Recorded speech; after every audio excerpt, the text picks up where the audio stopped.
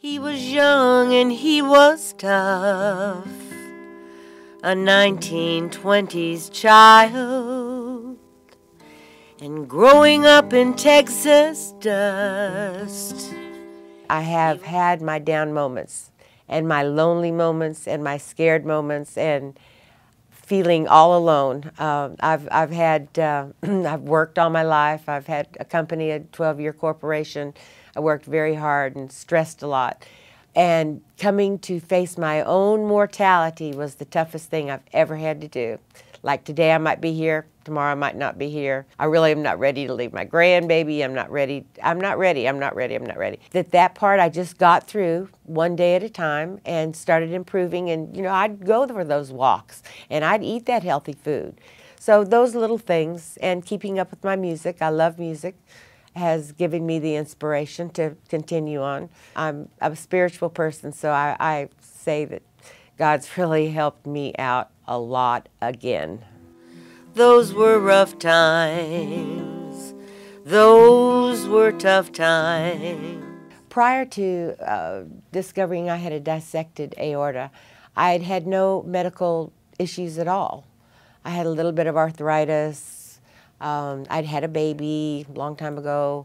I actually was very negligent about going to the doctor, and I of course, changed my course of thinking after I had my surgery and was going to be a survivor. I was going to survive. It just scared me more than anything. And I feel God's got me here for a reason to maybe help others not take the course I took and have to be as sick as I got.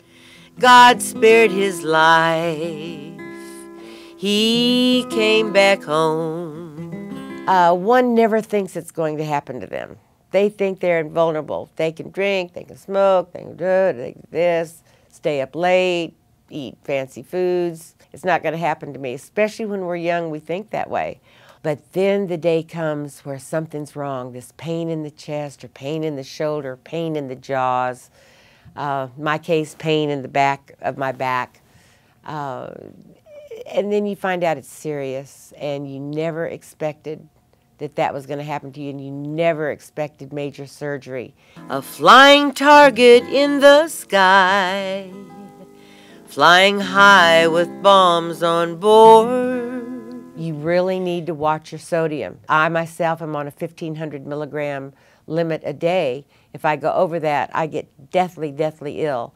So these people that are having 5,000, 10,000 milligrams a day, not even knowing it, it's storing up. And what's storing up is what's going to make them sick. I receive emails from the Heart Institute, and one day I got an email from Dr. Willerson talking about Women's Heart Houston. And I thought, I'm going to go to this meeting, and here I did so, and here were these precious women in their 30s, in their 40s, 50s, 60s, 70s, and I'm taking my mom next week, who's 88, talking about each other's health and how they got to where they are, what they're doing to get better, and how they keep from being depressed and keep a smile on their face and keep going the next day and the next day. No matter how bad it is, you can get through it. There's always a brighter day tomorrow. Even if you don't believe it, go to sleep, wake up, and there will be a brighter day tomorrow. And you're going to find it's really true. It's all okay. I can do this. I can do this, and I'm going to get better, and I'm going to be still good for my family and my loved ones. He was strong all along. He was strong all along. My dad's song.